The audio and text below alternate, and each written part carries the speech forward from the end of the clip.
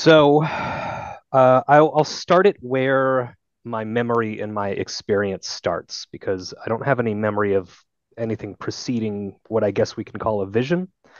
Um, Although, like I said, it was more than visual. I felt like I was actually there. But it started off by the bookshelf in what we called the cottage, which was a vacation home. My family, it was in the family, and we would go there every year, every summer, and we had a lot of great memories there. So I just sort of found myself there, but there was no confusion or anything. And I noticed my mom sitting on the couch in, the big common area. And so I just went to go talk to her and chat with her a bit. Now, she had passed away several years before this experience. She was an alcoholic. She drank herself to death over many years. It was pretty rough to witness. And towards the end of her life, she kind of had the mentality of a child, Mhm. at least when she wasn't more lucid. Sometimes she would get more lucid and be somewhere back to normal.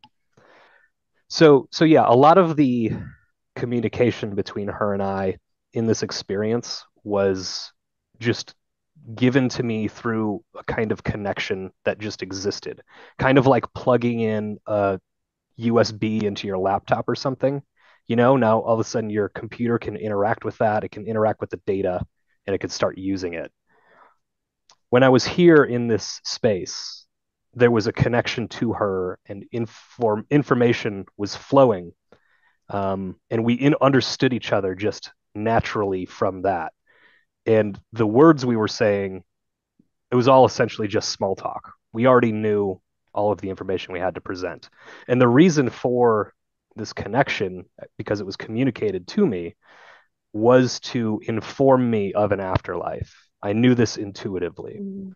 And so I asked her, okay, so there's an afterlife then.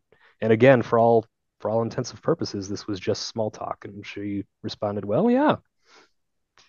And there was just kind of like a moment of silence and understanding. And then she said, well, I've got to go. I've got stuff to do. And I didn't feel any regret or sadness that it was ending and it was over. I just merely felt that it was nice to catch up. And then, for lack of a better word, I woke up.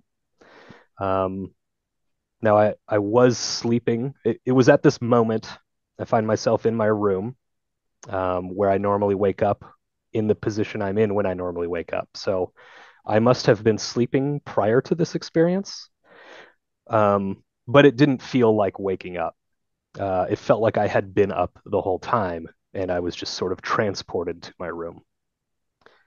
And there were a couple of interesting things about waking up. One is that I was worried I had missed my alarm.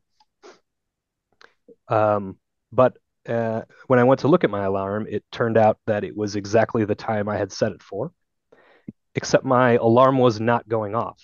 Um, and it had never Mhm. failed me before or since. And so then I went to start getting ready for my day, went into the bathroom, noticed I had a spontaneous nosebleed. So I cleaned that up. And Mhm. again, I've never had a spontaneous nosebleed before or since in my life.